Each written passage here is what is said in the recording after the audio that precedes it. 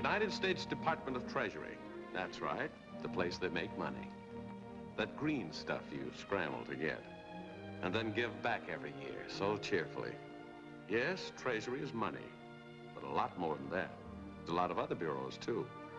For instance, Customs, Secret Service, Coast Guard, the Alcohol Tax Unit, Foreign Funds, and Narcotics.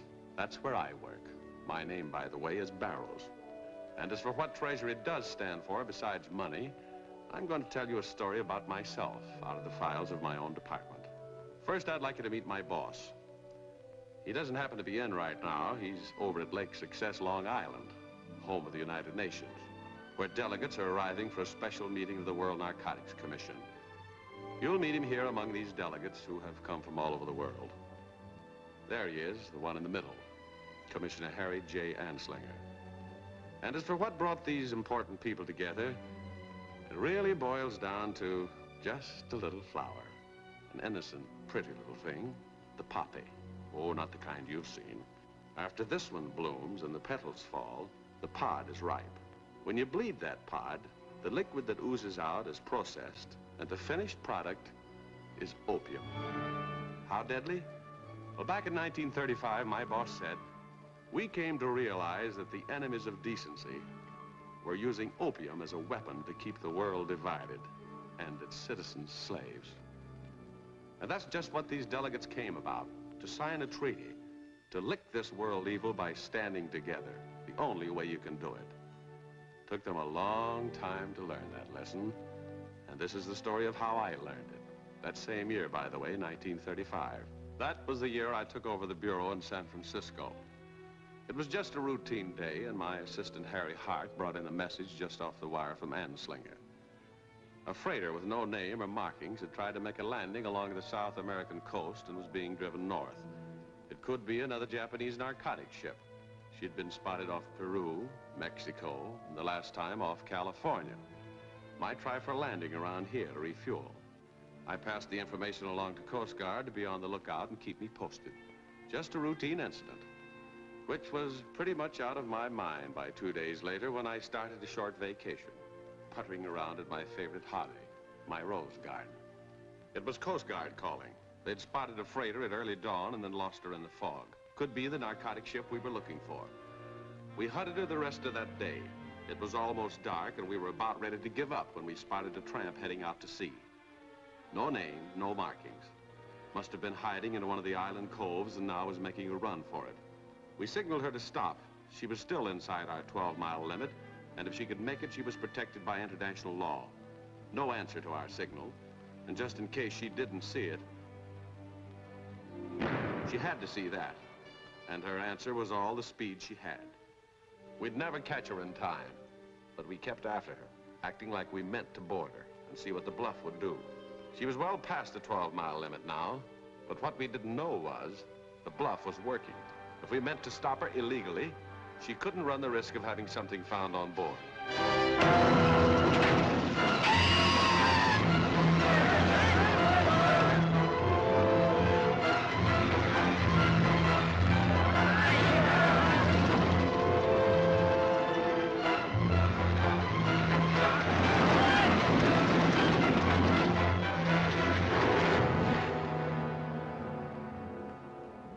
By the time I gave the glasses to the captain, it was all over.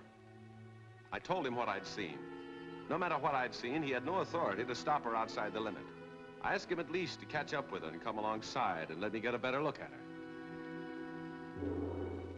Just a tramp freighter, and on the bridge, a couple of her officers. The captain who'd given the orders to jettison that Chinese cargo, a face I'd never forget. And out of the water came the only piece of evidence that said I hadn't dreamed the whole thing. And it told me what I wanted to know, that she was the Kira Maru out of Shanghai. And that's where I was headed the next day, wiring Anslinger that I was going. I was hot after the murder of 100 men. And just after dawn of the 6th day, Shanghai. Still a free city in 1935, but with Japanese guns to the north and getting closer. The man I had to see was a Japanese consul. But unfortunately, he had no record of a Japanese ship of that name. Very sorry indeed. But he didn't doubt my story for a minute. They would take action against the Kiramaru captain for his brutal act. They brought him to trial, in fact, about a week later. He wasn't there to defend himself, of course, and they couldn't be sure he even existed. But they tried him and passed sentence. This court, having carefully considered the evidence presented, finds the defendant guilty and sentences him to prison for a term of 30 days. 30 days? In America, that's what you get for reckless driving. Such sentence to be carried out if and when the defendant is apprehended. This court, however, wishes to put on record that no evidence has been presented to show that any vessel of Japanese registry named Kiramaru does in fact exist. That night, I decided the best thing I could do was head back home and call it a licking. Pardon me, Mr. Barrows. We met in the courtroom today. I followed your story with great interest. You see, I've always thought that the climate of South America was admirably suited to the growing of the poppy. No doubt the slaves were intended for such work. That's South America's business. And yet you came 6,000 miles on this business. Because that happened in my own backyard. A long time ago, they brought the poppy to my backyard, to China, and put her to sleep. It seems to be South America's turn now. And after that, perhaps your country. Thanks for the warning. When you saw the Kiramaru, you could count 100 slaves? Maybe 90, maybe 110. Close enough. Sometimes a man counts with his pulse. And you would recognize that captain again? I would. 3 days ago, a Japanese captain was landed here illegally from a fishing boat. Why should such a man take employment as a rickshaw runner? Where would I find him? It might be wiser to discuss that at my office. I'm there evenings, too.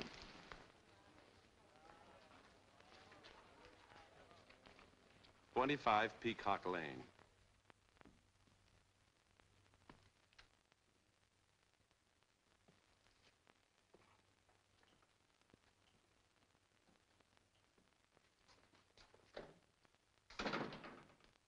Mr. Barrows?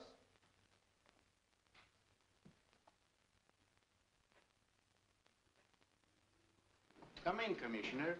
I would like to play a record for you. That's not what I came here for. But you'll be interested. This was recorded in Egypt. The last words of a dying man. He says he broke his chains, jumped from the ship, and swam ashore. What was the name of the ship? 船的名字是什么? Kirawan. The Kiramaru. Won't you sit down, Mr. Barrows? He says there were 200 slaves. The Kiramaru brought them to plant a poppy field in Egypt. Ask him where in Egypt. 在遗迹什么地方? Chianhawks. He doesn't know. He keeps saying Jean Hawks. Who is Jean Hawks? 吉恩豪克斯是谁? 思绪暗号，也思绪男人。 It's a sign, he says, a code. Maybe a man, maybe a woman. Does he know where the opium from those poppies is to be sent? This is the part that interests me. 你知道鸦片运到什么地方去吗? 送到上海。 Rumor on the ship said to Shanghai for refining. Where in Shanghai? 在上海什么地方? Sorry, sir. He can't say any more. He's dying. Where did that record come from? It was made in Cairo, Egypt, about 6 months ago. Who was asking those questions? Hadley, the British Narcotics Commissioner in Egypt. That's official material. How did you get it?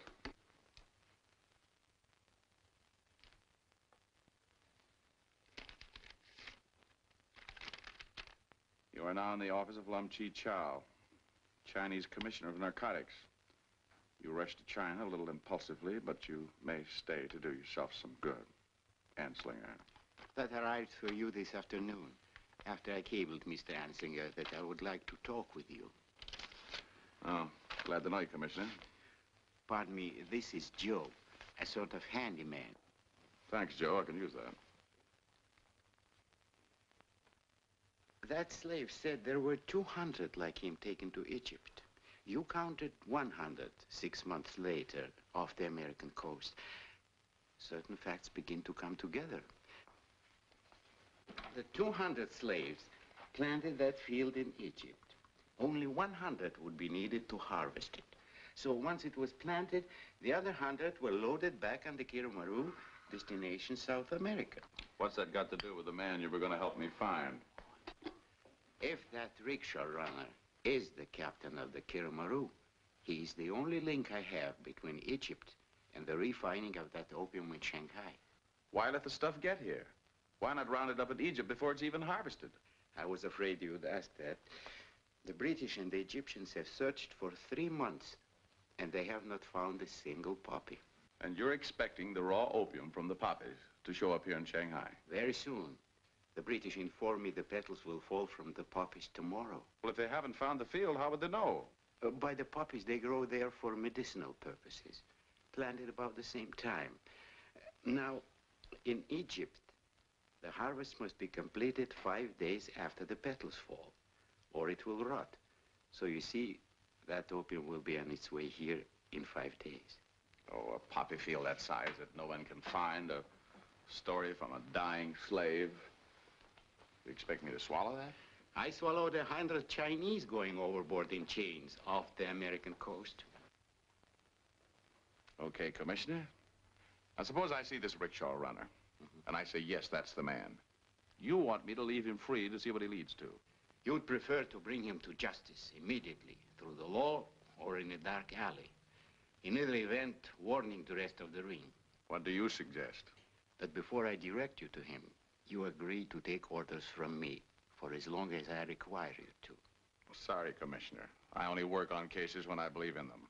Then we can't identify this man. And considering how we both feel, that's unfortunate. Pardon me, gentlemen.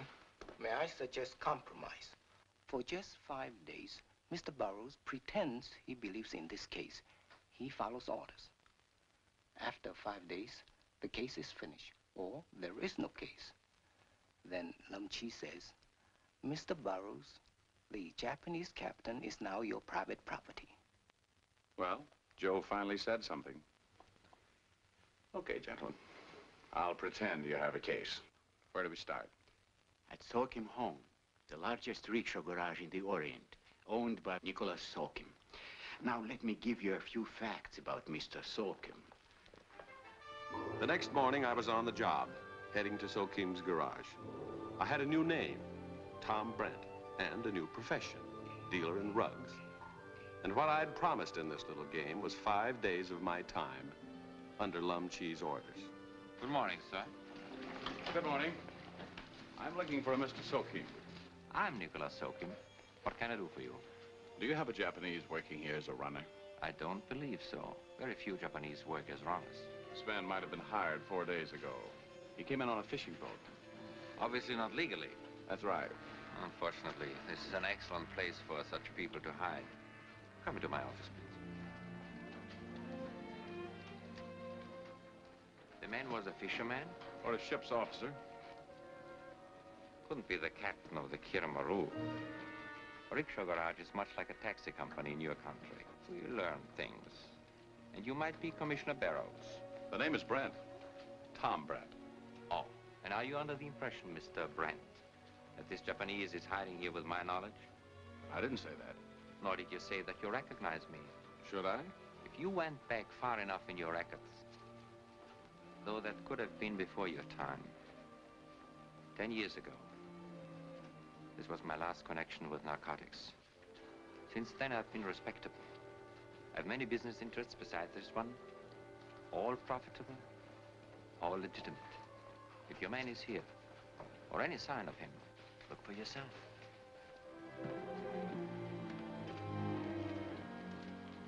Did you see any Japanese out here? I don't think so, no. Most of my runners are inside.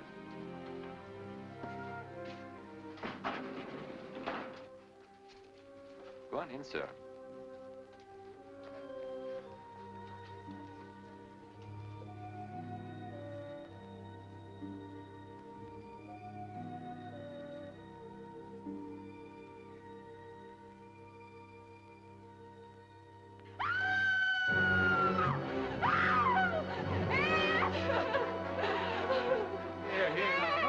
You?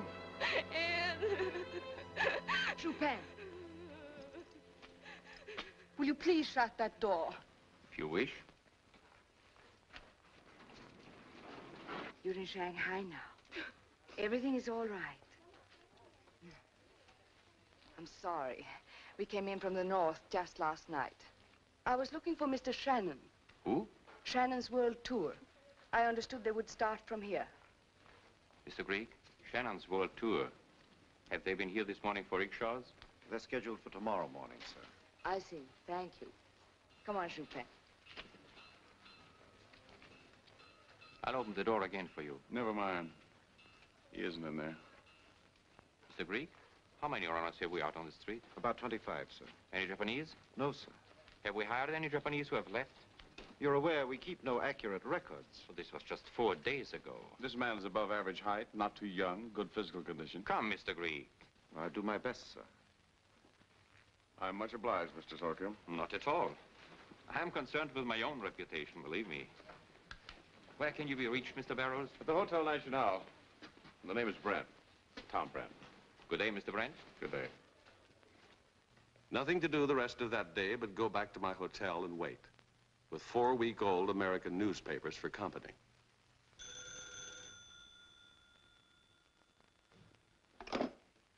Hello?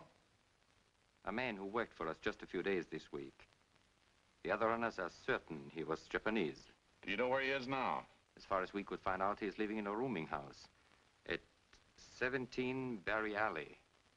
And he goes by the name of Sago. I'm afraid that's the best I can do. I'd been watching for nearly an hour.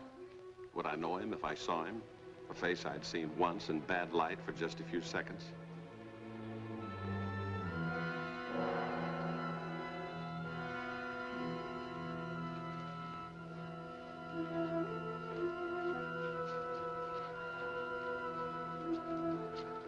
That could be the man.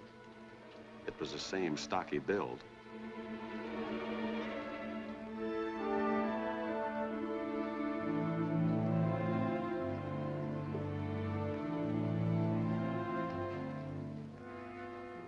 Mr. Shannon is expecting me of the Shannon World Tour. What is his room number, please? 506. I could almost swear that was the man. Any American tours in town? Well, there's a New York tour and a Shannon's World Tour, and... I've heard of Shannon. What's his schedule? It's all in here, sir. Big party? Well, let's see. There's 1, 2... 4, 6, 8. Well, that's fine.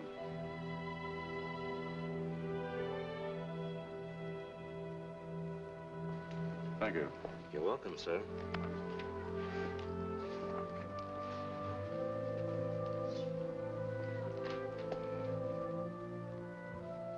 Mr. Shannon himself. Very useful, this photograph. It might show up in Lum Chi's records. And before I forgot them, the names of those 8 tourists on that register.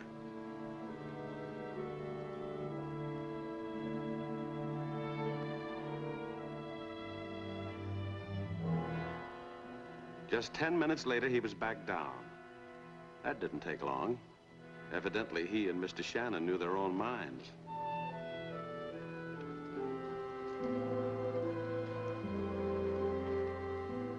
I followed him back to 17 Berry Alley. I was itching to lay hands on this murderer, but he wasn't my private property yet. Not for 4 more days. Lum Chi would watch him now to see if he led to something called the Gene Hawkes ring.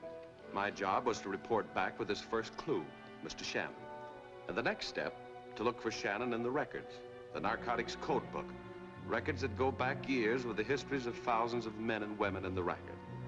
A sort of international rogues gallery made possible through world cooperation. After nearly an hour of searching and comparing, there he was. Real name, Shea. World touring, a dodge to make narcotic smuggling easier. And some of his tourists must be tied up in this racket with him. What we had to know was what they looked like, too. And that was my next assignment the following morning, to join Shannon's tour for the day and memorize those 8 faces. Good morning, Slocum. Oh, good morning, Mr. Brent. I want to thank you for yesterday. You went to a lot of trouble for me. I hope you found the Japanese. No, he wasn't there. I'm sorry to hear that. Well, you did your best. I guess I'll be heading home tomorrow. Might as well spend my last day seeing the sights of Shanghai. I'll have Mr. Greig personally conduct you. The blonde is much prettier than Mr. Greig, don't you think? Oh, I understand. So, Kim, I'm Shannon. How do you do? My party's ready. I'll have the rickshaws back by 5 o'clock. So, Mr. Shannon, my name is Brent, Tom Brent. Oriental Rugs is my business. I'm on the loose today. Wonder if I might tag along. This is a private tour. Well, Mr. Brent is a rather good friend of mine. I'd appreciate your helping him. Very well, I'll get another rickshaw. Much obliged. I saw that man 10 years ago. A narcotic smuggler then. His real name is Shea. Really? As I recall, rather a bad man to fool with. Very impulsive and dangerous. Thanks, okay. This is my day off.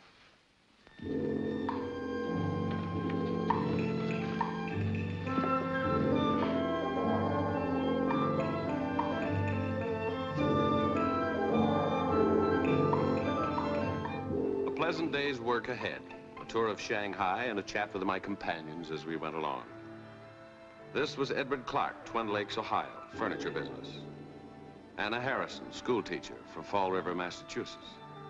Harry Weber, Allentown, Pennsylvania, and Mrs. Weber. Mrs. Mary Payne, librarian, Racine, Kansas. Jay Martin, automobile dealer, Pittsburgh. Herbert Ribbons, retired, Albany, North Carolina. Louis Lawrence, Boston, restaurant owner. That was all 8 of them, a face for every name, to be checked later in the code book. And at the Willow Pattern Tea House, a stop for refreshments, my first chance at those 2 I'd met yesterday who were not on the list, but were definitely with the tour. Rather crowded in here. Isn't that a Rosa Chinensis? You see, I go in for Rosas. The name is Tom Brent. I travel for a rug firm. Hello. She seems all right today. Just what was the matter with her yesterday? Chopin speaks English. Oh, I'm sorry. I didn't know. Oh, that's quite all right. As a matter of fact, we think it's good to discuss it. The Japanese captured Chopin's village and took a family away in boxcars. Seeing that sliding door yesterday and the coolies there in the dark kind of upset her. Oh, I see. Chopin. That's a nice name. I think I'll just call you Princess. I didn't get your name. It's Anne Grant. It's Sam Grant. How do you do, Miss Grant? Mrs. Grant. Mrs. Grant. Oh, this is a nice tour, isn't it, Mrs. Grant? You going all the way to the States, Princess? Yes, to my new home. Where's that? San Francisco. Well, what do you know? That's my hometown. Have you ever been there, Mrs. Grant? Yes, I have. I think you're both very lucky to be going to San Francisco. Mrs. Grant isn't going to San Francisco. Oh, and you're going all the way to the States alone? Not alone. With Mr. Shannon's tour and all these nice people. And you're staying in China? Yes, she is. Yes, I am. Chopin, dear? The well-known brush-off. Interesting and a little mysterious, this Mrs. Grant. And exactly why was she staying in China? I wanted to know a little more about that. Well, easy to move in through the Chinese kid and talk about her new home in San Francisco. In fact, pretty soon I was starting to write down some points of interest back home. Things she must be sure to see. Just close your eyes for a moment before you go in. The temple's very dark. As we walked in, but I didn't remember that until a long time later, I folded that notebook and put it in my right-hand pocket. All I was thinking about at the time was Mrs. Grant, finding it hard to believe that this good-looking gal was mixed up in the narcotics racket. All in all, it had been a very pleasant experience there in the dark. But as we left that room, what I didn't know was that the notebook was no longer in my right-hand pocket. I didn't miss it then. I hadn't missed it yet when Shannon called it a day and the tourists were heading to the hotel.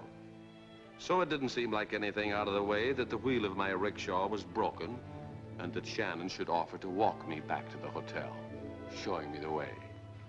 By the way, something you lost this afternoon. It is yours, isn't it? Yeah, thanks. What'd you say your business was again? Rugs. Oriental rugs.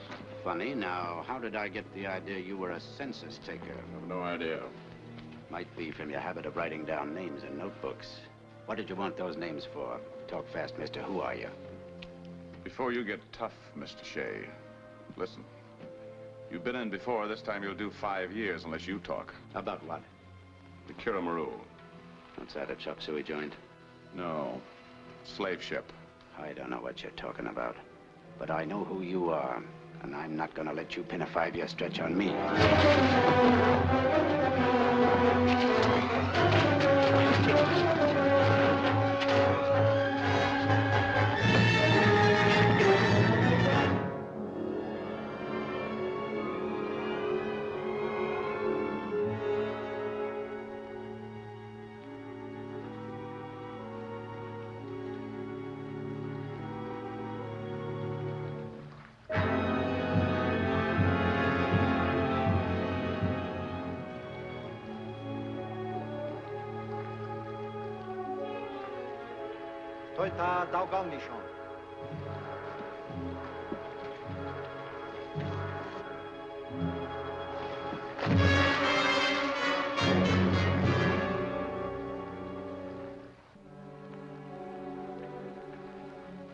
See, when Shannon shanghaied you, we shanghaied Shannon. When he resisted, the law might call it murder, except that he was about to murder you. Mr. Sokim tried to warn you about Shannon.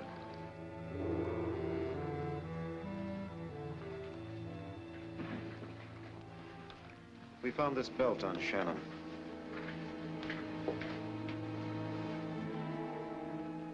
Unrefined opium, isn't it, sir? Yeah. Did you know he had it on him? Not until after he was dead. But we knew he had it somewhere. How? He called on Mr. Sokim to refine it about an hour before the tour started. What happened? Mr. Sokim told him he was no longer in the business. Then what? Shannon didn't believe him. He said if Mr. Sokim was afraid that this shipment was perfectly safe, straight off a Japanese boat. What boat? He didn't say.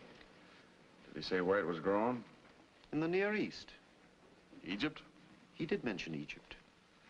Did he say where in Egypt? No, sir. Just Egypt.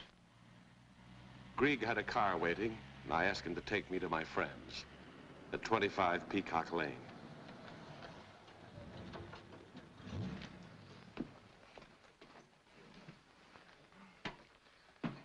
Well, if you feel all right, I'll leave you now, Mr. Barrows.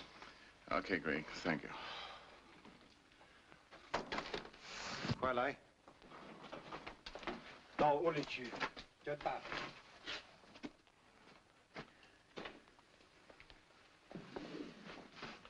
Poi Godot.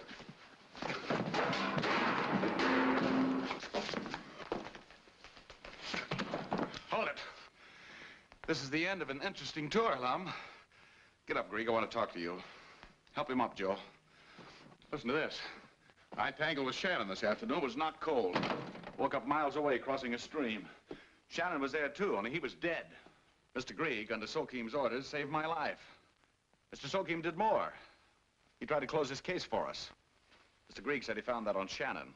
Opium from the Kiramaru, from Egypt. That's what you said, wasn't it, Mr. Grieg? That's what Shannon said.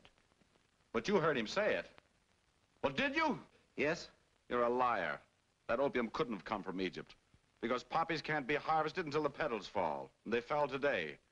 The opium we're looking for is still in Egypt. Shannon got them from the Japanese captain. He got nothing from the Japanese captain. Shannon was just a small-time operator.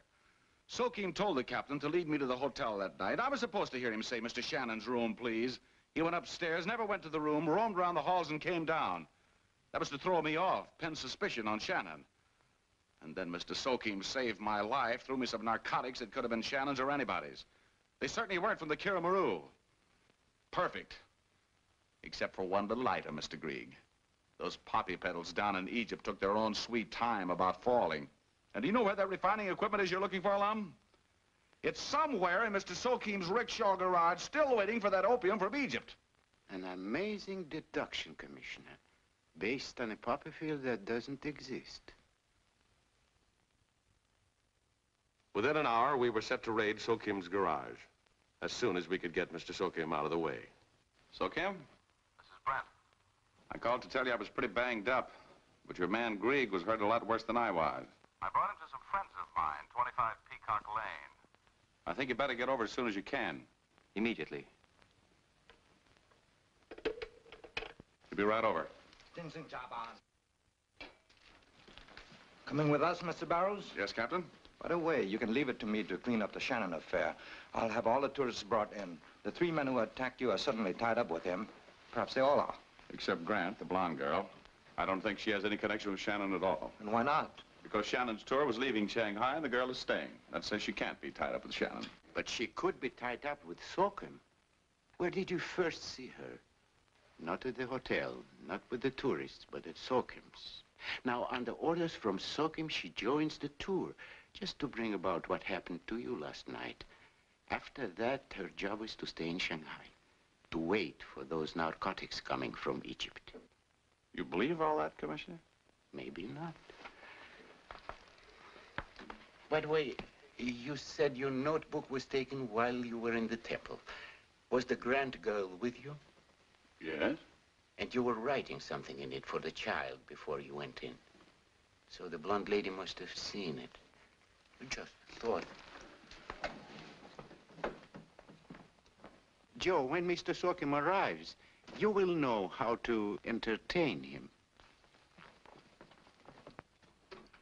Well, if Anne Grant is half as smart as you're saying, you'll get nothing out of her.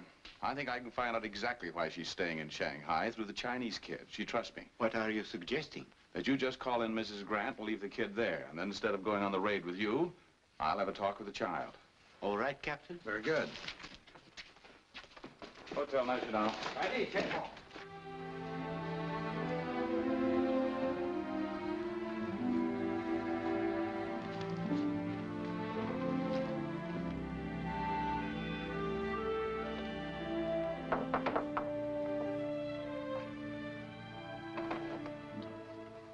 Good morning, Princess. Is Mrs. Grant in? She went out. She was very upset. The tour is not sailing to America. Yes, I heard about that. I thought I could help get you to San Francisco some other way.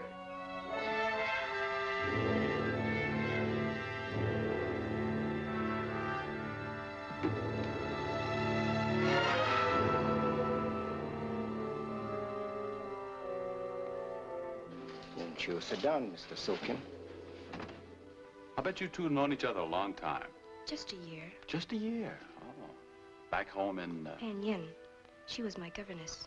Well, no wonder you feel the way you do about her. Everyone did. What do you mean, Princess? I mean, when the bombs fell and so many were killed, so many children without parents and homes, Here. Let's not think about that anymore. What are you reading? Day of Human Beginnings. That's what we call the New Year. No, I should have known about that. Because in San Francisco, the Chinese New Year's a big thing. Do they have the dance of the dragon, too? Sure. Your dragon isn't very fierce, though. Oh, it isn't, huh? I don't imagine it is. No, as fierce as yours is. How fierce? Well, it's... Show me. I would if I had something I could use for a dragon. You could use this. Yeah, I suppose I could. Well, don't we have to have coins wrapped up in colored paper for the children? And presents for the grown-ups who aren't married? That means you get one, but Mrs. Grant doesn't because she's married. There, is a Mr. Grant, isn't there? He died in Panyin. Oh, that's too bad. I suppose Mr. Grant was a teacher, or a missionary, maybe. No, an engineer. An engineer? He worked near Panyin. And that's where they met? Oh, no, they were married in America. Oh. Well, there are your coins. Happy New Year. Kunin now, Happy New Year. Kunin, Happy New Year. Well, here I go.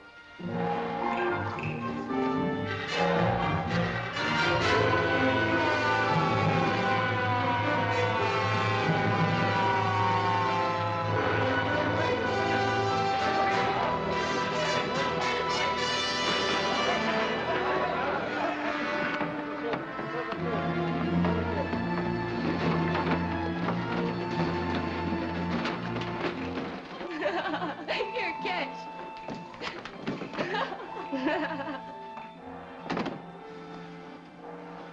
Happy New Year. That's a San Francisco dragon. Is that what it is? Chupin, would you run down to the desk and see if there's any mail, please? Yes, of course. What are you doing here? Weren't you called to the station about Shannon? Yes, I was. But they sent me back for my papers. Well, I was called, too. They couldn't hold me because I wasn't booked with the tour. They're holding both of us for questioning. They are, huh? I don't mind about myself. But we can't take Shu Pan into that police station. And they can't keep her in Shanghai. Well, I have a little influence here. I'll see what I can do. I'm a lot more grateful than I can tell you, Mr. Brent. I was pretty rude yesterday. Look, suppose I could clear you both. How about 2 tickets on the Clipper? One for you. That's very kind, but I'm not going to America. I just thought to take the kid back. After that, naturally, you'd want to go home. America is my home.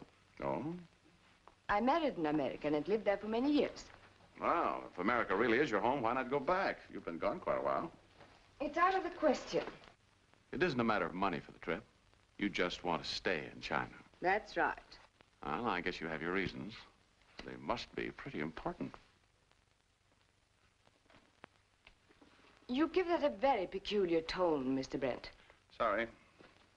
I guess I'd better see what I can do about Shu Pan's release. I really am sorry. And I am very grateful. Look, we might get together after Shu Pan leaves. That is, if you're going to stay in Shanghai. Perhaps a week or so. I'll be very busy shopping. I love to shop. Look, I've got to get back. What are you going to shop for? Clothes? Yes, clothes. And farm tools and seed. And all the canned food I can find in Shanghai. Playing governess to the whole of Panyin. The children of this country have a right to live and believe in the future. You're kind of young and healthy to bury yourself in Panyin. What else did Shu Pan tell you? Something about my husband, perhaps? I believe she did mention it, yes. He was killed by Japanese bombs while doing a job for China. I intend to stay here and finish that job the best way I can. What could you teach those Chinese kids about a future when you haven't got the courage to make one for yourself? It takes courage to pick up the pieces and start to live again. Why not go back home, tell America about China, raise barrels of money for millions of Shu Pans? Is that all? Or maybe there's something you don't want to talk about. What makes you think so? Because if Shu Pan means to you what you say she does... After a point, she doesn't. The sooner she... Shu Pan. I didn't mean that, dear. Of course you didn't, Princess.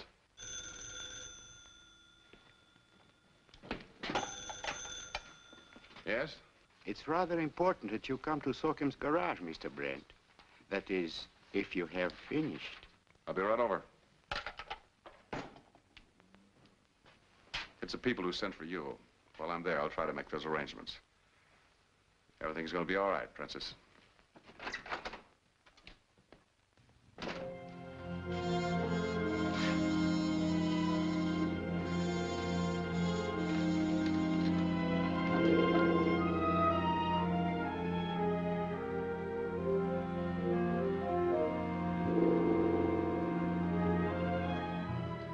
Come in, Mr. Barrows. Take a look. Mr. Sokim's refining equipment.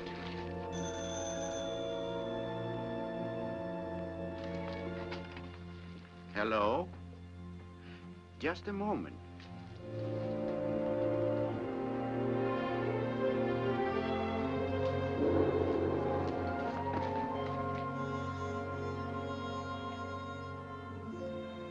Good morning, gentlemen.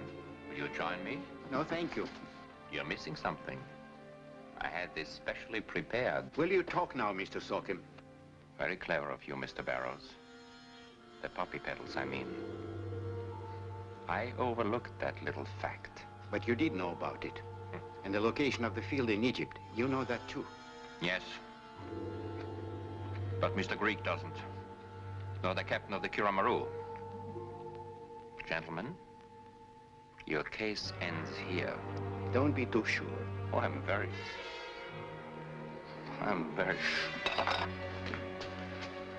Get a doctor. Much too late, Commissioner. I've been eating for some time. Your American friend is puzzled. Explain to him what happens when bamboo slivers are rolled up in food. Poke into your gut like glass. Where is the field? What made you do it? Fear of Gene Hawks? Who is Gene Hawks? Don't be a child.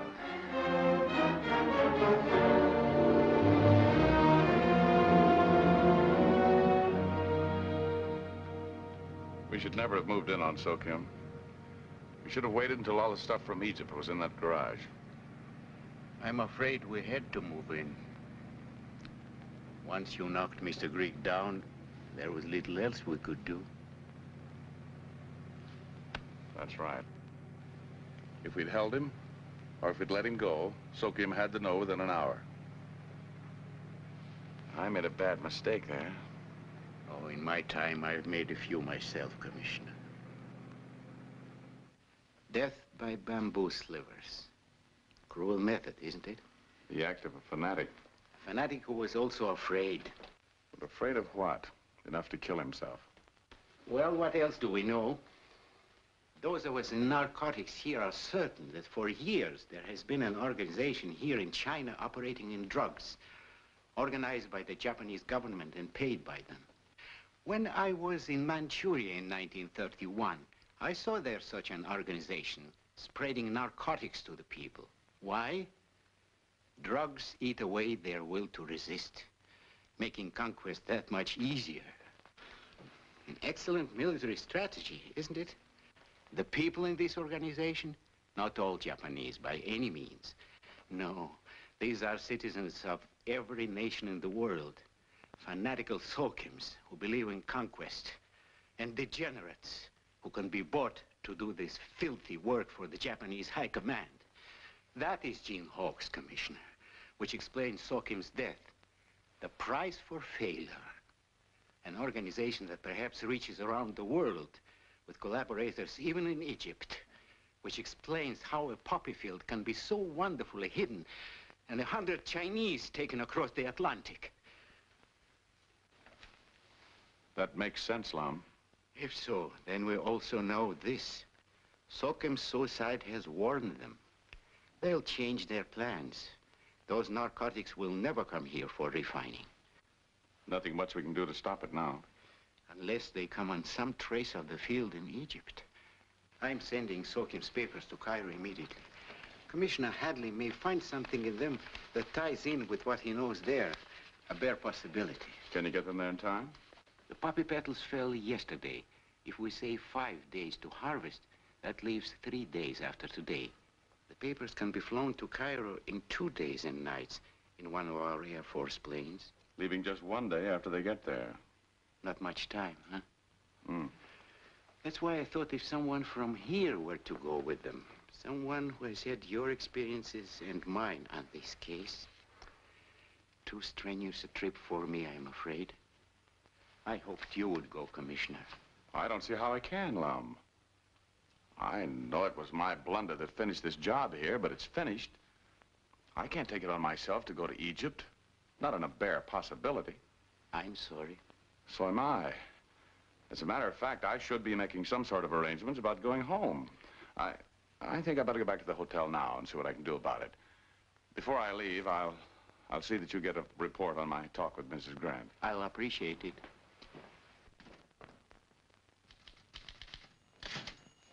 Hello. I've got the report for you, Lam. Thank you. You made your arrangements, I see. Yes, I have reservations on the Clipper tonight. Come in. Here, you might look this over while I pack. Oh, I'm sorry. That's all right. Mr. Lam Chi Chow and Joe, Mrs. Grant. How do you do, Mrs. Grant? How do you do? I had something important to tell you. Certainly. Well, that's all right. I'll just be a minute. I've changed my mind, Mr. Brent. I am going back to the States with Chopin. Before I try to get reservations, I'd like to know if you can get releases for both of us. I'll see what I can do. Should be able to let you know in an hour. Thank you very much. Goodbye.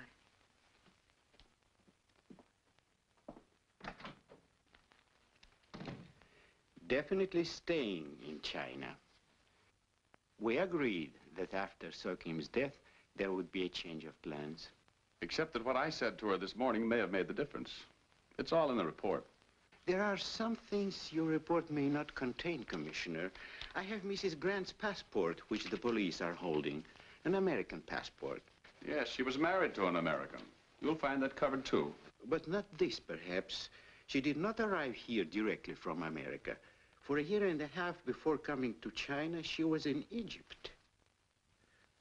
The visas and dates leave no doubt of it. They ought to be checking up on Mrs. Grant in Egypt right away. I sent a cable to Cairo an hour ago. This release she wants, why not? If she's tied up in this, why not let her go and follow her? She'll be watched from the minute she gets to San Francisco. I agree. Of course, digging up something in Egypt is the main hope. And someone who had known her might be an enormous help there. Lum, I told you, any decision on my going to Egypt would have to be made by my boss, Anslinger. As to that, Commissioner, he's quite willing to have you go. Mr. Anslinger and I have been in communication.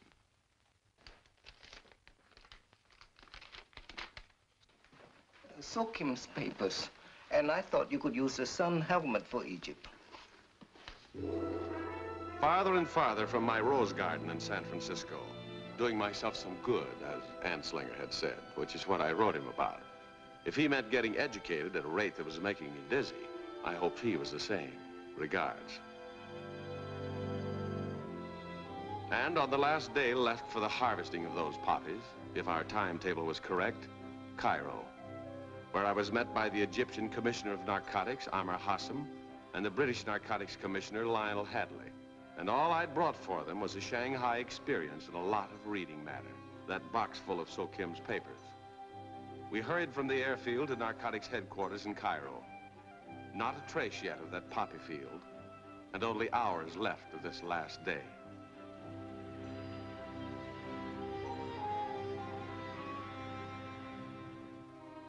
Laboratory men went right to work on So Kim's papers.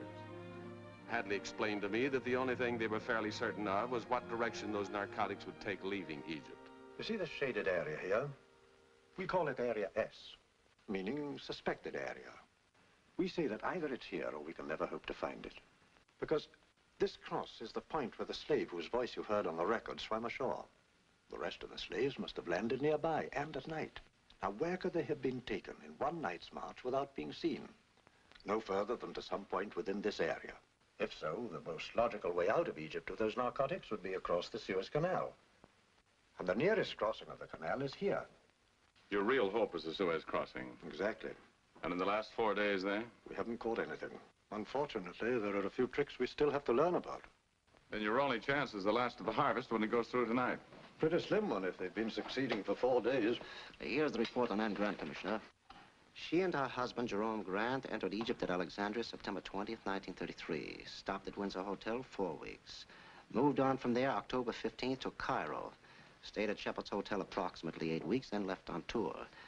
No record of them for more than 10 months, no forwarding addresses. They just dropped out of sight. Commissioner, Professor Salim found something you should see. These servant letters from a Mr. William Adams. No address given. Business letters referring to a consignment of goods to one of So Kim's enterprises. What about them? The handwriting. Yes, Arabic. Looks like plain English to me. I mean, the man who wrote them first learned to write in Arabic. I know because I did too. We examined the paper itself.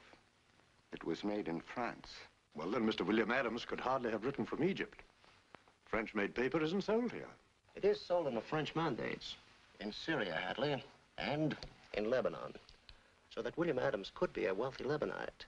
Mahmoud? Yes, sir. Get out all the film we have on the Lebanite estates. Yes, sir. You see, Barrows?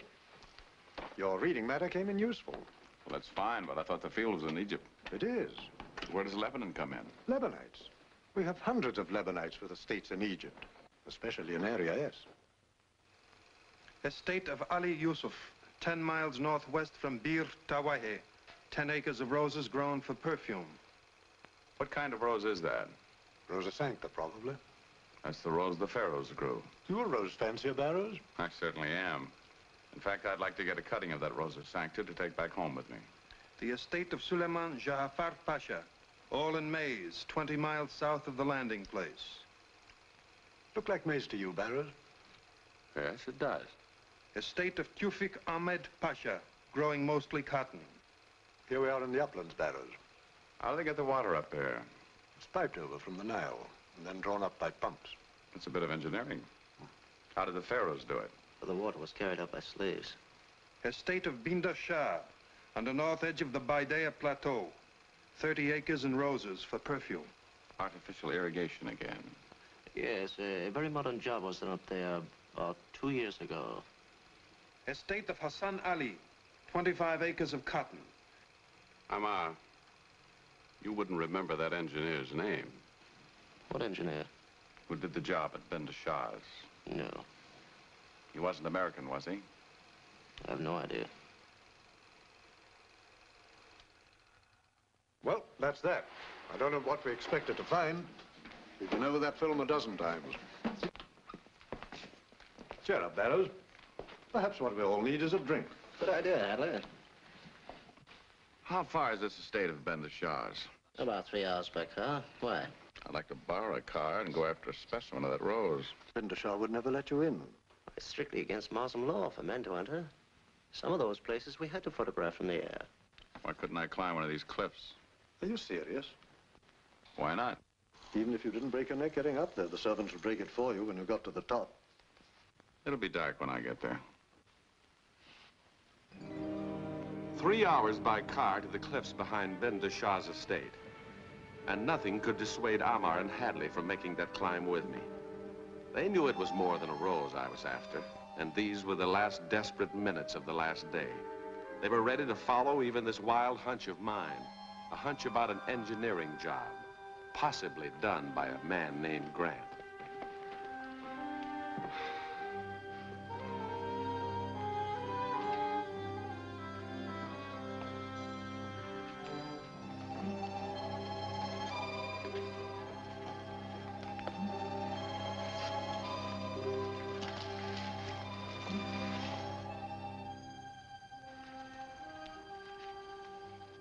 They're roses, all right.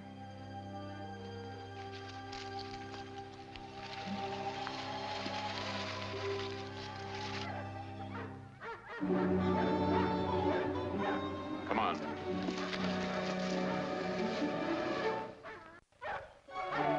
Let's get in here.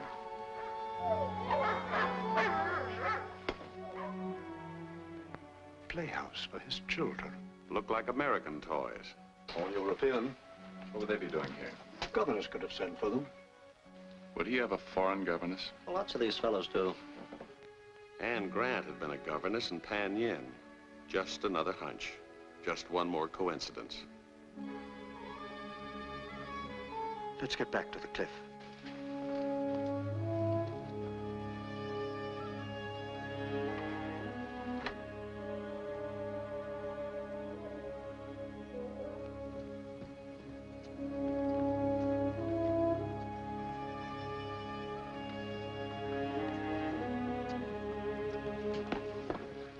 Where's Barrows?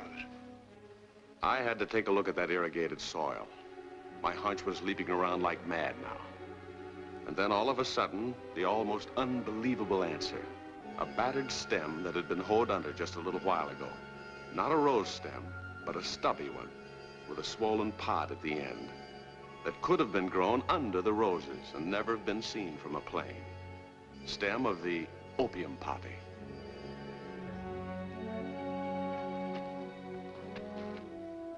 Poppy stems. They were growing them under the rose bushes. Now we know exactly where it's coming from. And how it might be going through. In perfume jars or cartons of rose petals. I should be at the Suez crossing. Tell my men what to look for. Suppose the last of the harvest is still up there.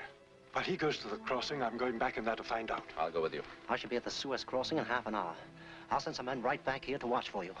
They'll be waiting on the beach. Good idea. Better take this. You'd better take these. Good luck. See you at the Suez. We inched our way back over Binda Shah's estate, taking us more than an hour. Near the barns, we came on the last of a fire of what looked like leaves and twigs. Actually, it was the fire that burned the evidence, the poppy stems that had been gathered after the harvest. Finally, the barn that held the entire secret. All that was left of the 200 slaves brought to Egypt 6 months ago on the Kira Maru, And it was a toss-up whether these were any luckier than the 100 I'd seen drowned.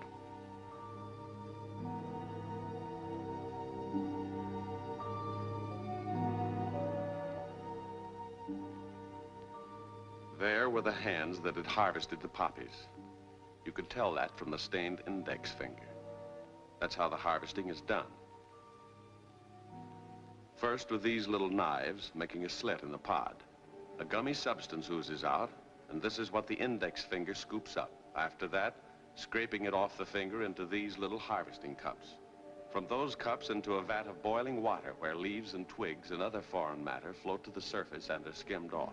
This fire died just a few hours ago. The amber liquid had cooled into a hard, tar-like substance, which was then pounded with these mallets into a million little pieces. Looks like the stuff is gone, Hadley.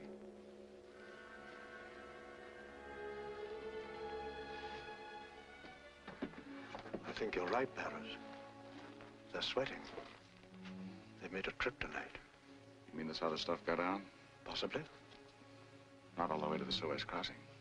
Probably just down to the edge of the desert and then picked up by car or camels. May I ask what you are doing here? Bindashar? Yes, Lewa. We've been learning about the harvesting of the opium poppy. Only roses are harvested here, and the petals are still for perfume. You mean you didn't know that poppies were growing under your roses? Are you certain? Come over here.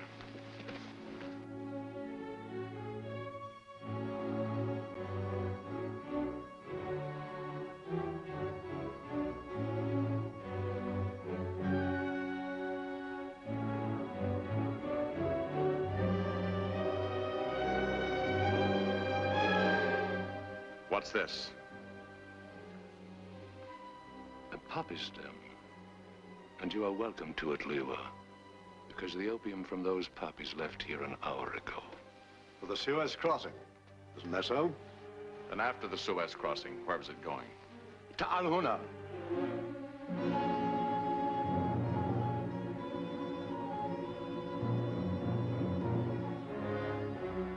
Murder won't help you out of this. Right now, your estate is surrounded by our men. You are lying, Lewa. Give me your light.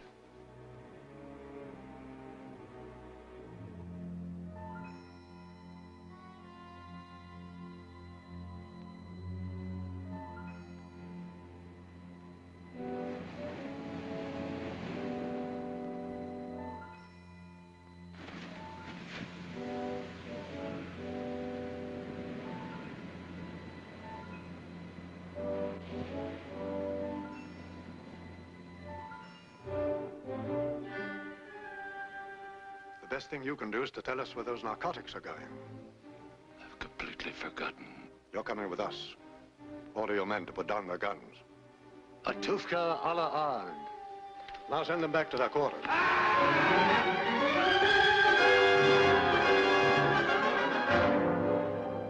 A second fanatic, like So Kim, paying with his life for failure and taking all information with him. Hadley and I headed at once for the Suez Gate through which those narcotics had to come. Amar was on the job, searching carefully and quietly. The point was not to take that opium, but to be able to follow it. The first thing I did was to send a cable to my assistant in San Francisco, orders to watch Anne Grant from the moment she arrived, and to keep me advised of every move she made. During the next few hours, nothing, and Amar still quietly on the job. In its raw form, the narcotics would be of considerable bulk. But even if they broke it up into small parcels, we stood a good chance to come on some trace of it.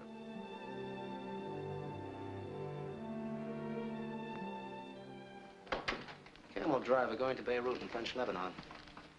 Taking another herd there 3 days ago. 3 days ago? That's a long trip. Well, that's the point. The only way he could have made it was to move with his camels day and night, and then race back here by car. What did he say? Said he was taking them to a Beirut slaughterhouse. They needed camels there and had just raised their price for them. Was he carrying anything? Not a thing. Searched him and everything on his camels. Not a thing.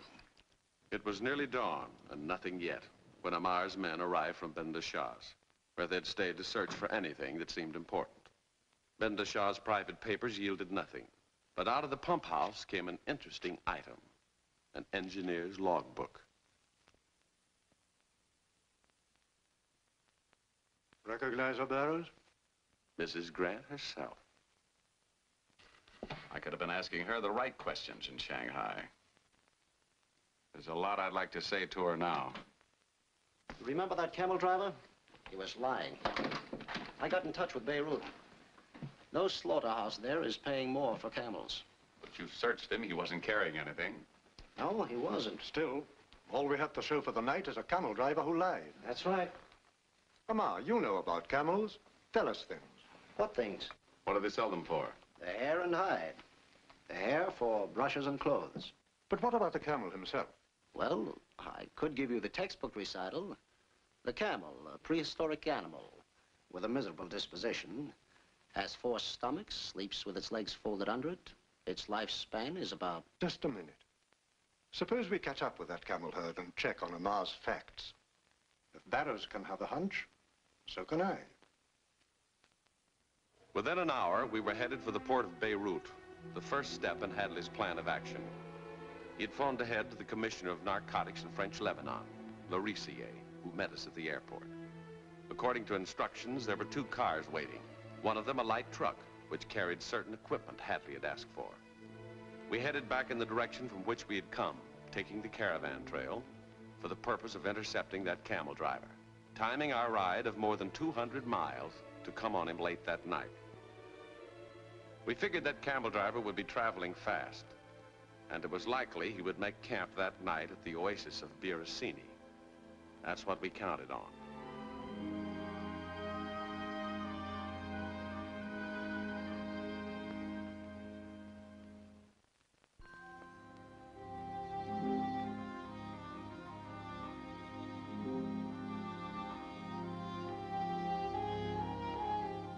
We had to get there late, when he was certain to be asleep. It was after midnight when we arrived, and we saw the herd crouched around the fire. We stopped a safe distance off. Out of the truck came the equipment. It was a portable fluoroscope. Whenever I see one today, I call it Hadley's inspiration. Everything depended on that camel driver never knowing we'd paid him a visit. If he should awake, they were instructed to knock him out, to make it seem like he'd been attacked and robbed. The business now was to unhobble those camels and lead them one by one to our truck. Our fluoroscope was ready. And there, in the stomach of the camel, metal cartridges containing that raw opium from Ben Shah's poppies. Small enough to be forced down the camel's throat and remain in his first stomach until they could be removed at the slaughterhouse. An estimated $100,000 worth of unrefined narcotics in each camel. $1 million worth all told in the 10 beasts in this herd. 4 times that much, we estimated, had gone through in the same way to someone in Beirut. And when the last camel was led back and hobbled, our job was to get away just as we'd come, because we wanted to know who that someone in Beirut was. And for the next 40 hours, all the way there, that caravan was never out of sight of Lorisier's men. On the 2nd day, he arrived there. And then we knew that the next link in the Gene Hawk's chain was the slaughterhouse owned by a man named Agassiz. It was late that afternoon that a truck left the slaughterhouse with 3 bales on it, addressed for shipment and headed for the docks. The first bale was unloaded at a Mediterranean freighter and addressed to a Mr. L. Lexitote, Athens, Greece. The second was put aboard a French-line freighter headed for Marseille, going to a man named Dollier. The third one boarded a Dutch freighter addressed to N. Vrandstatter, Havana, Cuba. We were fairly sure that $1 million worth of narcotics was in one of those 3 bales. We were certain of it when Agassiz left his slaughterhouse that same day for Damascus. His job was finished. And now Lorisier picked 3 men to follow each of those bales to the country to which it was going. This was the trail to the Gene Hawk's ring, the first solid clue in all these months. And that was something worth celebrating. But I'd have been a lot less relaxed during that dinner if I'd known what still lay ahead of me. Well, here's to our rose fancier. To you, Lewa. Lewa. Thanks, boys. But would someone tell me exactly what that Liwa means? A word of respect. It means man of great importance. I'm afraid you've got the wrong man. If we would really do him honor, there's the word Bashar, meaning man belonging to mankind. A few weeks ago, I started looking for something. Narcotics. What I found were some men. 2 in China, Lumchi and Joe. They belong to mankind. Then on the other side of the world, an Egyptian, an Englishman, a Frenchman. They'd all learn to speak as one. It's a happy thought that when we say mankind, we also mean womankind. Yes, I found something in that line, too, in Shanghai. Hadley, you have the photograph I asked you to keep for me. Show it to the boys. Thank you. A lady named Anne Grant. Looks intelligent. Very intelligent. Knew there were poppies growing at Bendashars. Much too intelligent to mention it. The governess. Well, Aurissier, that man you're sending to Havana, what if you'd mind holding him? That's on my way home. I'd like to follow that bail myself. Another hunch, Barrows? No, information this time. Anne Grant left San Francisco a few hours after arrival. Destination Havana. I was on a steamer the next night, bound for Cuba, passing that Dutch freighter the next day. I'd be there long ahead of her. We'd cabled the Cuban Narcotics Commissioner I was coming, and that I wanted to get into Havana unnoticed. This is what he cabled back. Tell your friend on arrival to hire finest cab available. We'll make his stay more pleasant. Alberto Berardo. Cab, senor. $6 American for the day. $6. Nice cab, senor. $6 American a day. $8. Car for hire. $8 American for the day. You're a little expensive, aren't you? Finest cab available, senor. Will make your stay more pleasant. You got a deal. You come from Europe, senor? No, the Near East. Oh, I have a relative out there. Very prominent man. Maybe you know him. Well, it's a big place. What's his name? Larissier? Oh, yes, I know him. Relative, huh? My brother. You don't look much like him. Different fathers.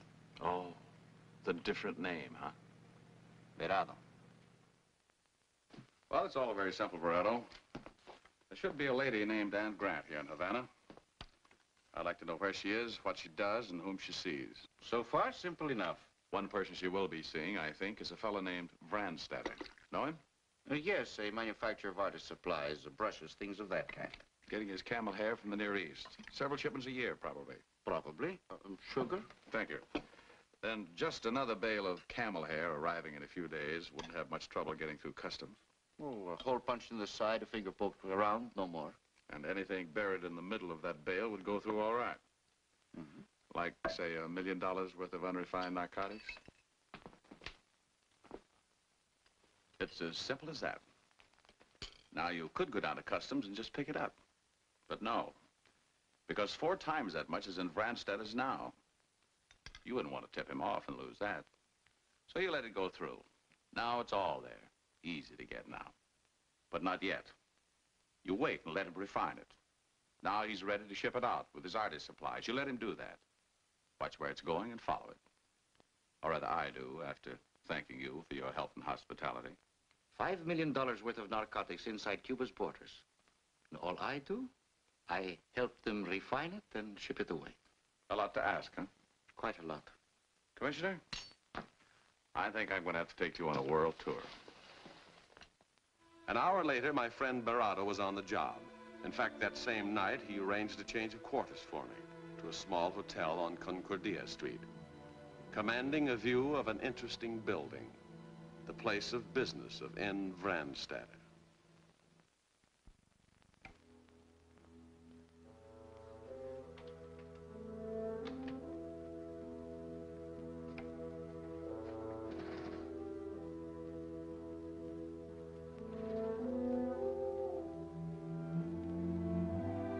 And a certain lady was in Havana. And a surprise. A man named Chien Su, who had arrived 2 days ago from South America, known as Chupin's uncle. And it was none other than Mr. N. Vrandstatter who was showing them the city. A pleasant little party with nothing to do until a certain Dutch freighter arrived from the Near East, which was 2 days later. And the progress of that bale through customs was exactly as Barado had predicted. A finger poked around inside, no more.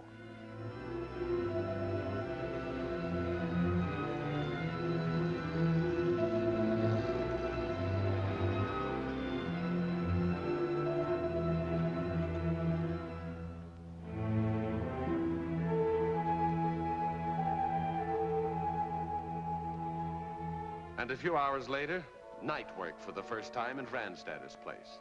The refining of those raw narcotics to become the deadly powder, 1/10 its former weight in bulk and 10 times easier to ship. When that light goes out, senor, I will be a slightly nervous man. So will I, my friend. From that minute on, Barado's men were stationed around Randstad's, watching for anything that might leave the place and ready to follow it. And now they watched all cargo manifests for whatever might be shipped by Randstad's, checking the bills of lading of all boats in port or about to arrive. And at the same time, a routine checkup of all passenger lists, just in case. And out of that checkup, suddenly came a bombshell.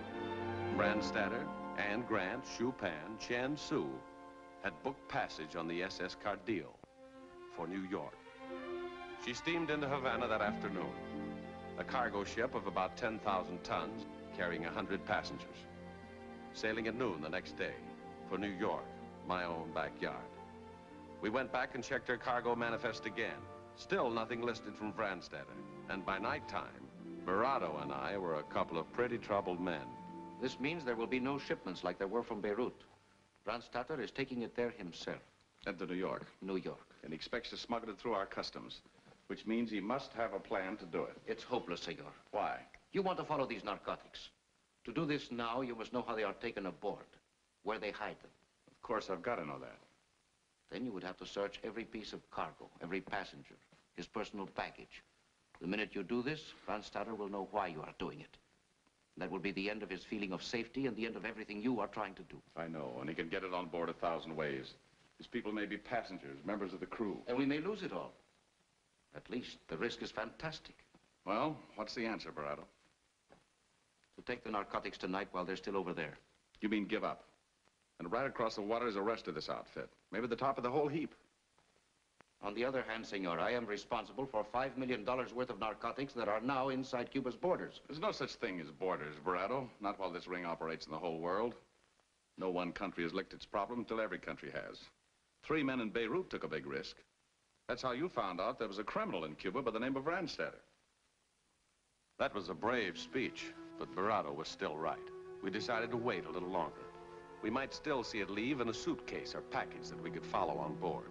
A desperate chance, and a desperate night of waiting. Not until 8 o'clock in the morning, the small ray of hope. Last-minute cargo for the Cardeal from Randstad. Artist supplies to a Henry Scharf, Maiden Lane, New York. And that's what they loaded on the truck an hour later, 3 hours before sailing time. A ray of hope, but actually it made no sense. There wasn't a chance the stuff was in those packages. Randstad was smart enough to know he hadn't a prayer of getting that amount of narcotics through New York customs that way.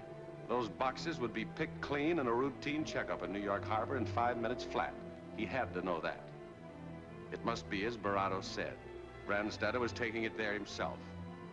If so, why this cargo, and why had he waited so long to declare it? Just a few hours before sailing. Probably meant nothing, but so far, that was all we had to go on.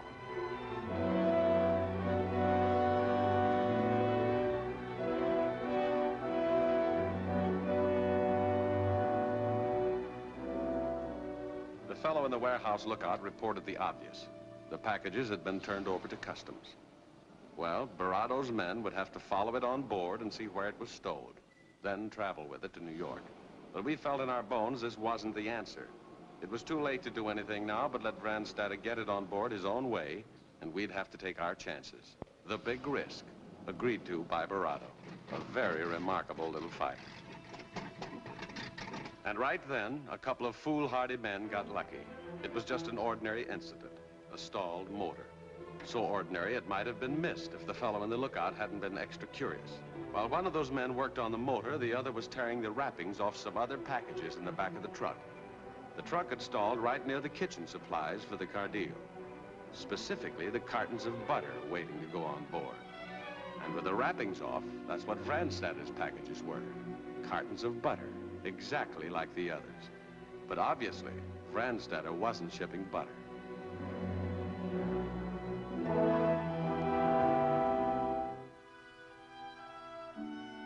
Within a half hour, we were at the dock. And minutes later, those food stores were going aboard. No mystery now why Franstadter had waited that late to bring his cargo to the dock. That butter couldn't stand in the warehouse as much as an hour because it was perishable. So Franstadter had to wait until exactly the right time. And obviously, he had to have someone on board the Cardillo who knew the schedule.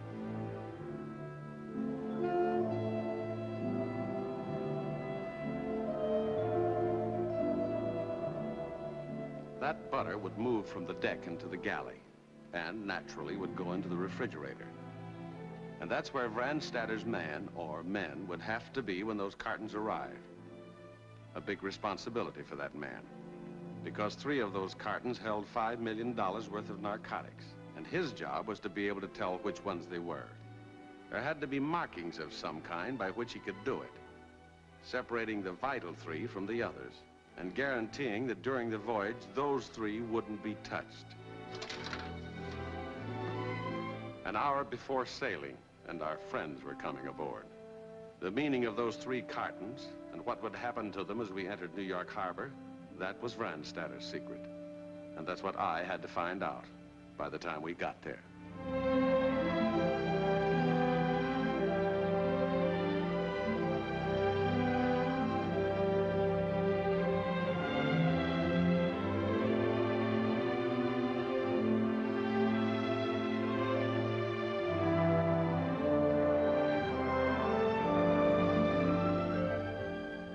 It looked like I was on my way home.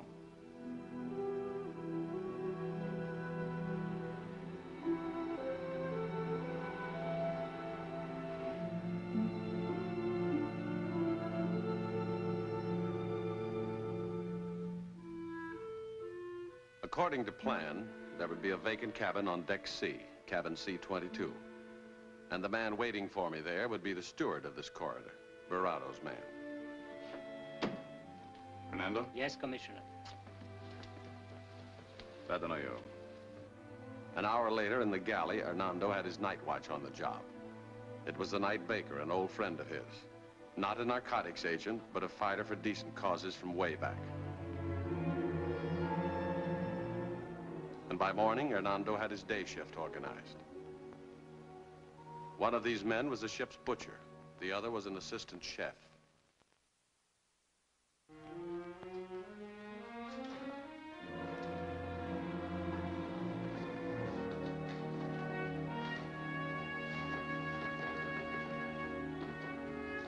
From here to New York, that refrigerator would be watched around the clock.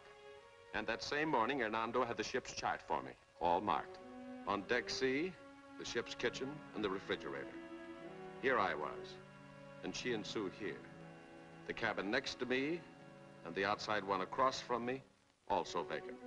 On deck B, Franstadter's cabin, and the one shared by Anne Grant and Chupin. As for Mr. Franstadter, reports said he was quite a socialite. By lunchtime, he'd made the acquaintance of half the passengers, perhaps checking on them, but he couldn't imagine that he was anything but completely safe. At mid-afternoon of that first day, I sent a message in code to Anslinger.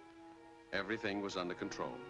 Ask him to send some of our men aboard with the pilot in New York Harbor. Yes, Senor Franstadter. There are a few empty cabins in this corridor. So the purser said. Anyone will do so long as the plumbing works. I do insist on plumbing that works. That one is an inside cabin, Senor. The outside ones are here. Oh? Still, that one is empty too. It should not be locked. I can get the key from the purser if you care to see it. This one will do very well. If you see that my baggage is brought, please. I checked his story, Senor. The plumbing was really out of order. If it was deliberately tampered with, it was very skillfully done. Thanks, Hernando. Good night. Why didn't he take one of those vacant cabins on his deck? Because the only outside cabin left was down here? Possible. But more likely, he had tampered with that plumbing in order to check every vacant cabin on board. Well, if so, now he knew this vacant cabin was locked. The next thing he'd have to know was why.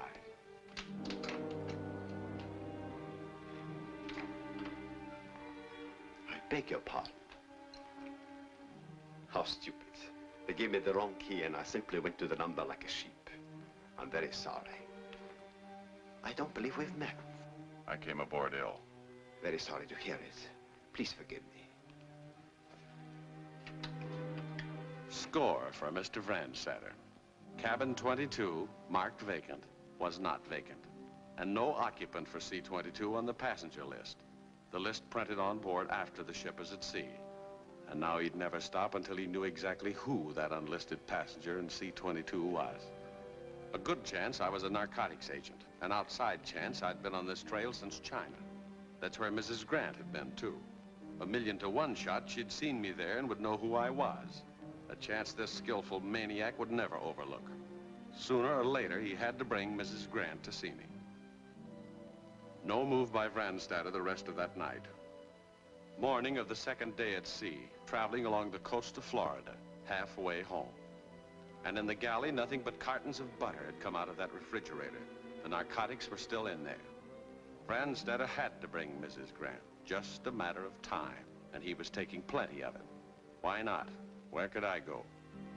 It was near the end of the second day at sea, off Cape Hatteras now. Just 24 hours out of New York Harbor. And that second day was the longest day I'd ever lived.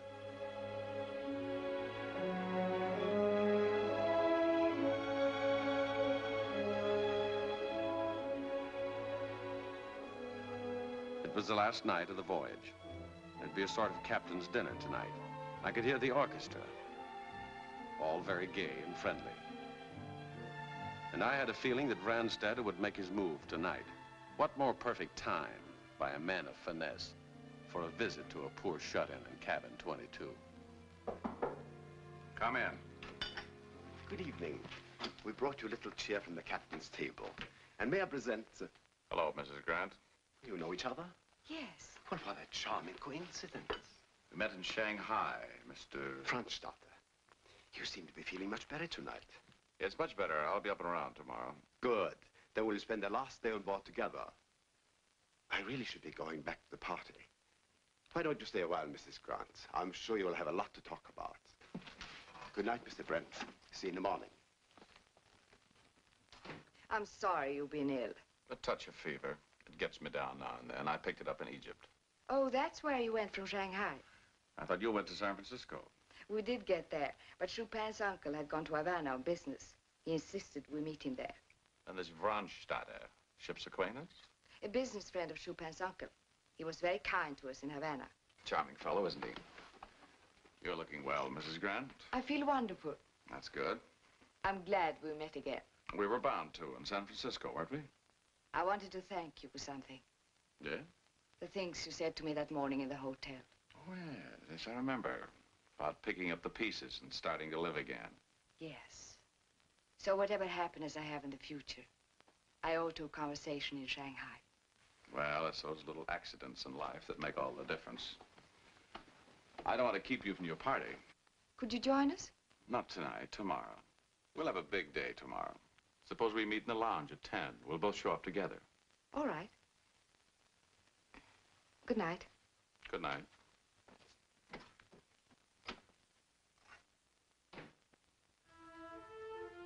Doubly careful watch in the galley. From now until New York late tomorrow. Morning. Mrs. Grant and I met at exactly the time arranged. And I was starting the most important day since I left San Francisco.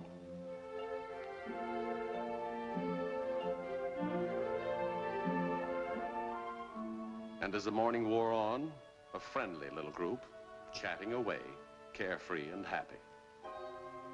And at lunchtime, still inseparable. Chupin gave me the sketch to keep. The artist had said there were lines of suffering in that face. There'd be a few more when she found out they'd palmed off a phony blood relation on her. And from the galley, no move to touch those cartons. And nothing reported by mid-afternoon, less than 3 hours from New York. And up in the lounge, warm friends by this time, and reading each other's minds like open books. But nothing was worrying Vrandstatter or Anne Grant. The passing of time, the closeness to New York. Like they didn't know the name was Barrows, not Brent. Like it wasn't up to them to make a move in that galley within a couple of hours. I couldn't understand it. Close to 5 now. Less than an hour to picking up the pilot in New York Harbor. What if those 3 cartons down there were just decoys? What if Vrandstatter had known who I was long before I got to Havana and had set me on this false trail while he got the narcotics on board some other way? This panic of mine was growing every minute. We'll be taking on a harbor pilot soon. Maybe we should break this up. Oh, not yet. We have plenty of time. Another glass, Mr. Brent, to our continued friendship.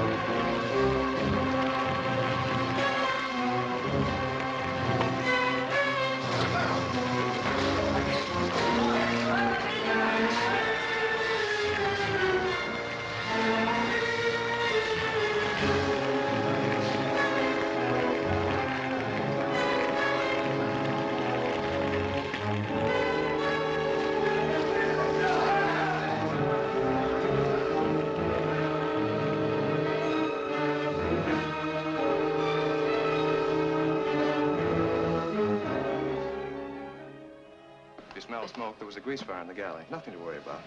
Grease fire? That's not uncommon aboard ship.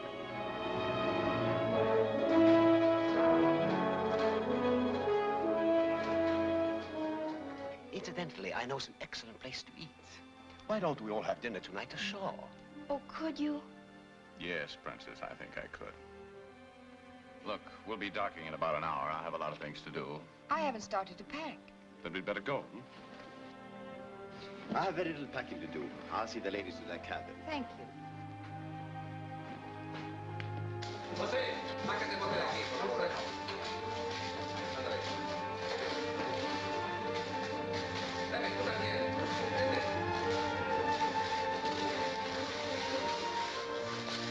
Look at the gulls. They follow the ship in waiting for garbage. Let's go and watch.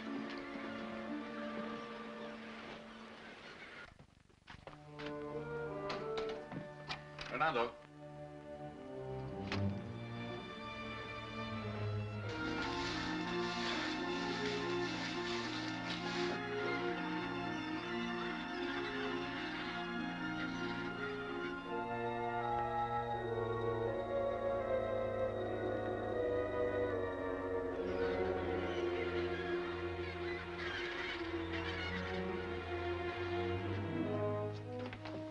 There was a fire in the galley. I know. Anything happened to the boxes? They are empty. It was taken out during the fire. Where did it go? What about our men down there? There was so much smoke they could not see.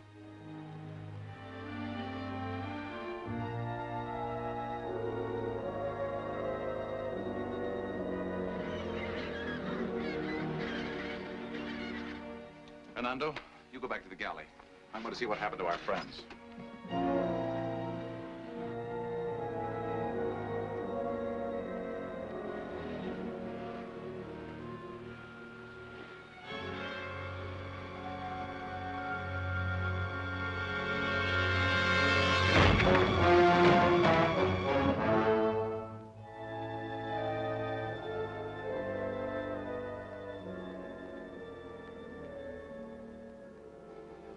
Tapped me, huh? Pretty bad bump. Yeah. Where'd it come from? A lifeboat. A man was stowing gear in it. Careless of him, wasn't it? I'm sorry, sir. You better rest a while, Mr. Brent. I'll be all right, Doctor. Thank you very much. Very kind of you. How do you feel? I wouldn't worry that much about it, Mrs. Grant. Are you all right, senor? That's nothing, Hernando. Just a little accident. What time is it? 5:20. The pilot comes aboard in a few minutes. Well, then, Mrs. Grant, you better get back to your packing. I have time. Can't I help you? No, thank you. I can manage. Hernando will give me a hand. I'll see you later. All right.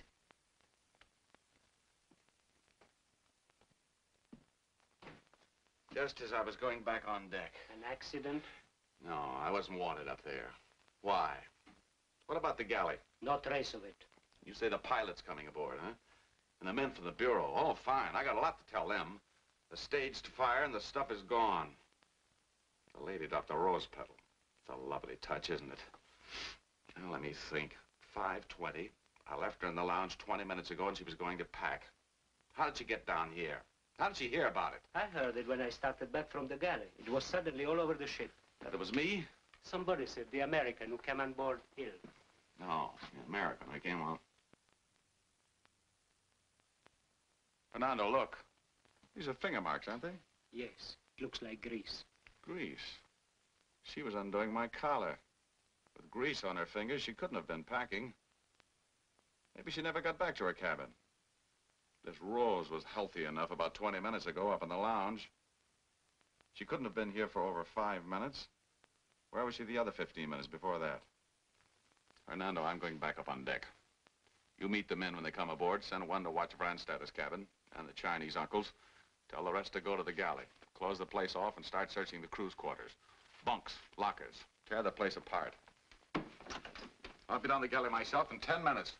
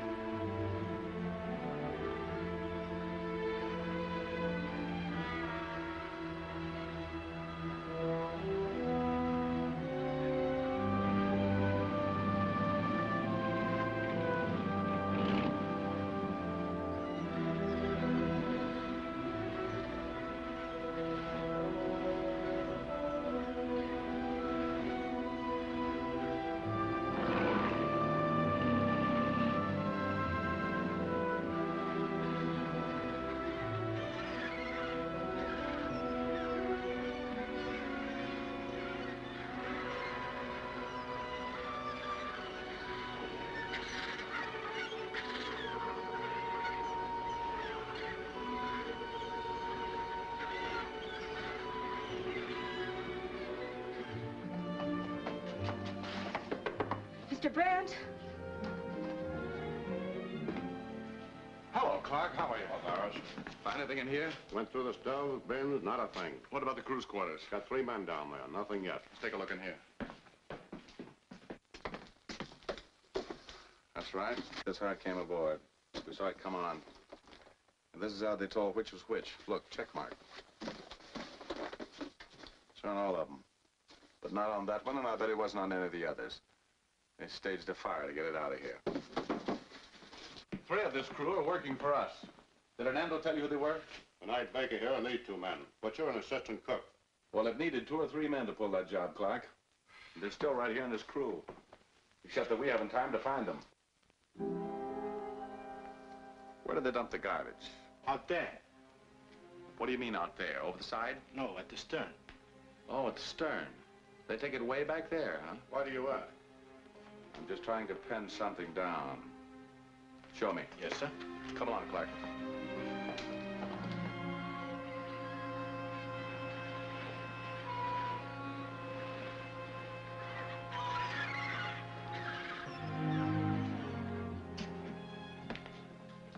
What time was that garbage dumped? Exactly what time? Was it before the fire or after the fire? Somebody ought to know that. It was before. You sure? Yes. Before the fire, huh? No, I don't think so. No te metas en lo que no te importa. Que no me levante la voz, eh? Grease fire, huh? Where did it start? Back here by the stove? Right there. Right there, huh? Ran down this way, maybe? Yes, sir. Down between the cans. That's right, sir.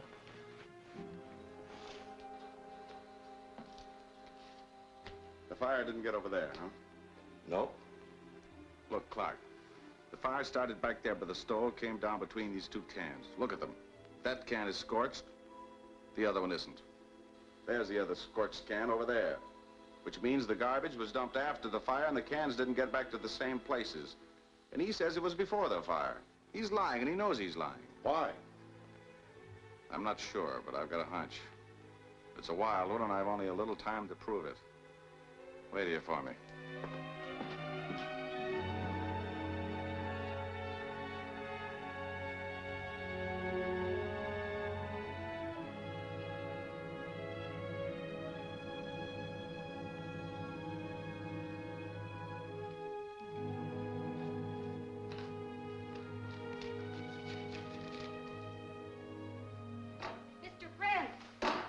When I couldn't find you, I was afraid. Afraid? You had just disappeared. I ran down to your cabin, and then I went all over the ship looking for you. Now, isn't that funny? I was just going to call you and ask you to do something for me. It's kind of a secret. I'll put it to you this way. Do you think Anne likes me a little? Well, I like her a lot. But here's the point. I just received a radiogram. I won't be able to have dinner with you tonight. I have to catch the first plane for Chicago. Maybe weeks before we see each other again in San Francisco. So would you wait here while I talk with Anne alone for just 10 minutes? Yes, Mr. Brent. That's a good girl. Oh, Mr. Vrandstetter wanted a business address. I won't have time to see him, so I wrote it down. While I'm with Anne, will you take this to his cabin? Yes. And don't forget, come right back here and wait for me. Come in. Hello. Hello. Got a little bad news. Party's off tonight. I'm flying right out. Oh, that's a shame. Yes, isn't it? So many things I wanted to ask you. Well, we'll all meet in San Francisco. No, but not for a month or so. Some of this can't wait. Go ahead and pack. You got a late start. We'll just talk a little about your past life. Oh, and your husband. Tell me about him. Just like that? Yeah, it shouldn't be too unpleasant.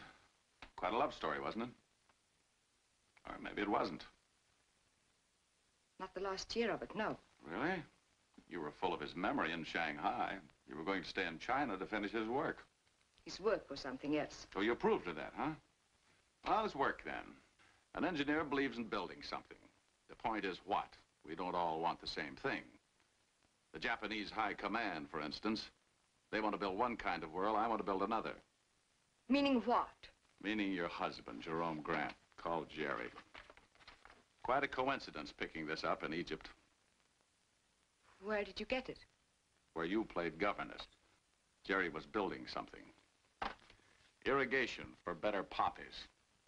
That was his work, helping to make 1 billion slaves of the next generation. Benda Shaw, that really breaks you down, doesn't it? Nothing we could pin on you as long as we never dug up Benda Shaw. That really hurts, doesn't it? I just want the answer to one question from you. When you were back at the stern watching the gulls, the stuff went over with the garbage, didn't it? Didn't it? Afraid to talk like the rest of them. Well, I'm here to prove it did. And if that's your pal, then I'll know for sure. Now pick that up. Say just one word, hello, and then give it to me. Hello. Oh, Chupin? I just couldn't wait. What did she say? Everything's going fine, Princess. You just wait right there, huh? That wasn't the one, Mrs. Grant. Senor Barros. Grandstatter, you better come. You stay here with her. Watch her. The third fanatic who paid for failure. But this death told me what I wanted to know. And in the chart room, a few minutes later, the first officer was figuring the point where those narcotics had been thrown overboard. Knowing the time it happened, and knowing his course and the speed of the ship, he could pin down within a mile the spot where that stuff must be riding at anchor on ocean bottom. We could guess now what had happened. That stuff must be anchored on ropes that had been chemically treated, wearing away gradually in salt water, with buoys attached. And when those ropes broke, it would rise fast to the surface, and the Gene Hawk's ring would be waiting for it. I had put in a call to Coast Guard, and now I asked them for boats to meet the Cardio on the way in, as fast as they could get to us. Inside of an hour, they were there to take us off. That phony Chinese uncle was under guard in his cabin, but I wanted to take Anne Grant along with me. She wouldn't be separated from Chupin, so we let her have it her way.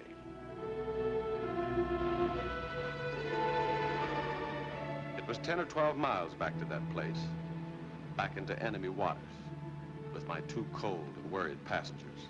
And the question was, would we make it there in time? How thick was that rope? How fast was it wearing away? It might have broken already and the stuff been picked up.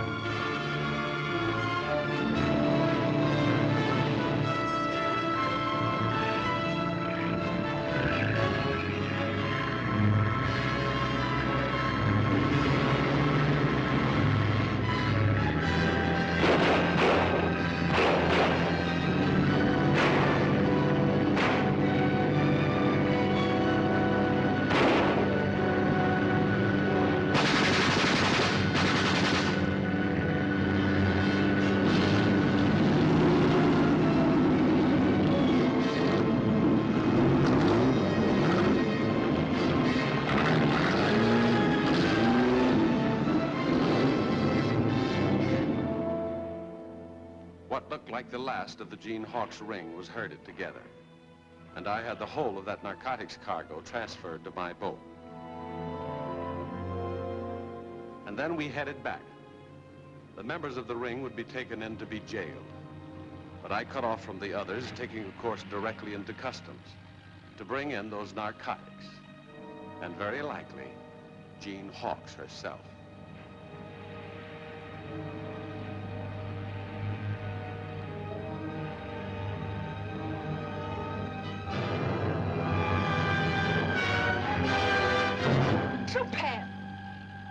Get back. What's the idea, Princess?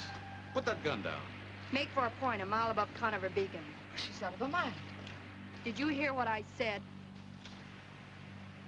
Head for shore, a mile above Conover Beacon. Never heard of Gene Hawkes, Mrs. Grant? Gene Hawkes? The name that took those narcotics around the world ever since North China. Never heard of it? No.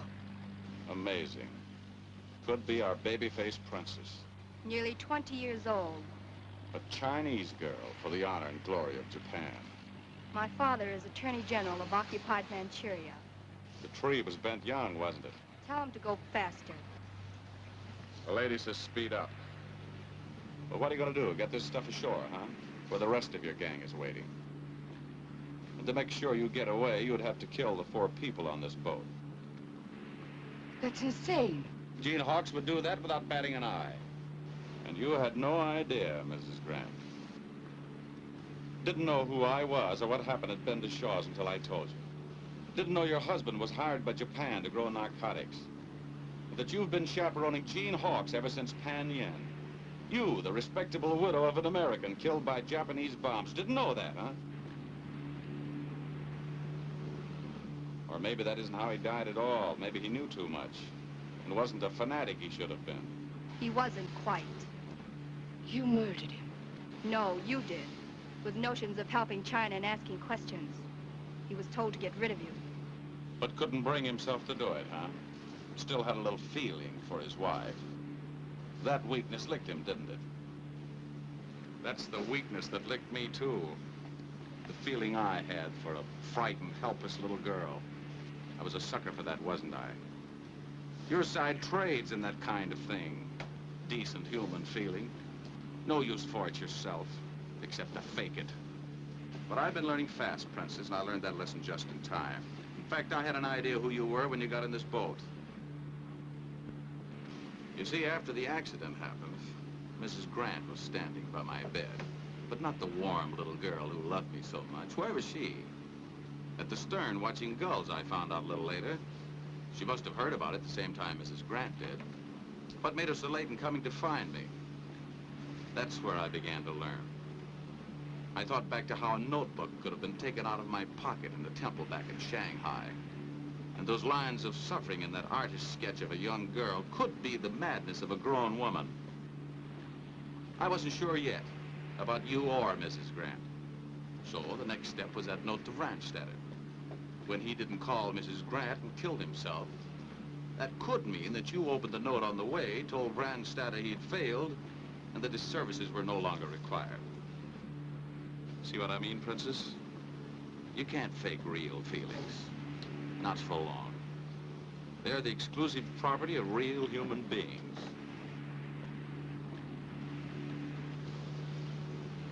Put down that gun. Come and take it, Mr. Brent.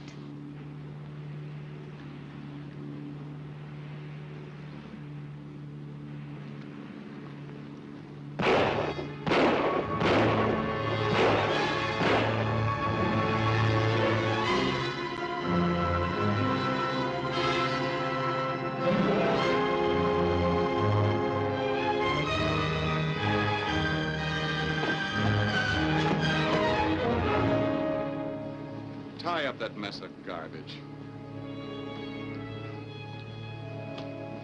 Notify Coast Guard. A mile above Conover Beacon. That'll be the end of this trail. That was the end of that trail. And the beginnings, you might say, of a fellow named Michael Barrows, narcotics agent. Or as my boss just said today, 12 years later, by this time, I hope, we have learned the deeper lesson that no boundaries between peoples are as important as the simple, common, lasting bond of belonging to the human race.